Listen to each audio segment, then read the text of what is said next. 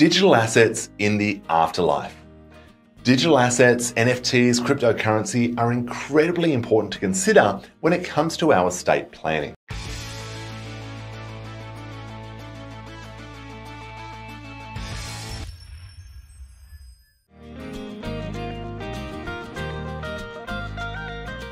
Hi there, I'm Jarrad Brown, Australian expat financial planner here in Singapore.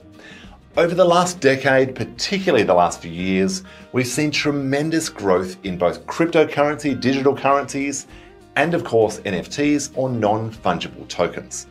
Now, if you haven't heard of these things before, then you probably don't need to worry too much about estate planning for your digital assets.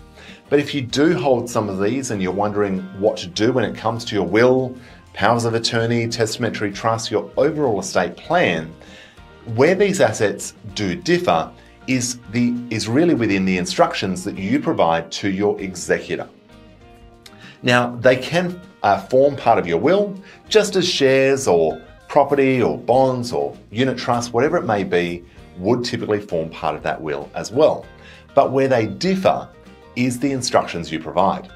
When it comes to shares or a bank account being distributed to a beneficiary, it's very clear what an executor needs to do. Often it's taking the death certificate to the bank, having those funds released and paid out to the estate to be distributed based on the instructions in your will. When it comes to an NFT or digital currencies, cryptocurrency, it's very different. Where are those assets stored? Who does your executor actually need to talk to? Is it a website? Have you stored these assets in a physical wallet?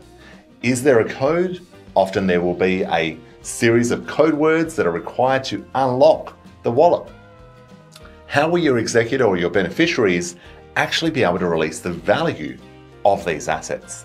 These are the things that we need to consider, and this is where we should store a separate, effectively, record of our digital assets. It doesn't need to be anything complicated. It can be as simple as an Excel spreadsheet listing who to contact, where the assets are held, and of course, any passwords or requirements to actually access them. Naturally, make sure this is secure, but make sure that it forms part of your estate plan and that your executor, your beneficiaries, your loved ones will know where to look when it comes to releasing the value of these assets.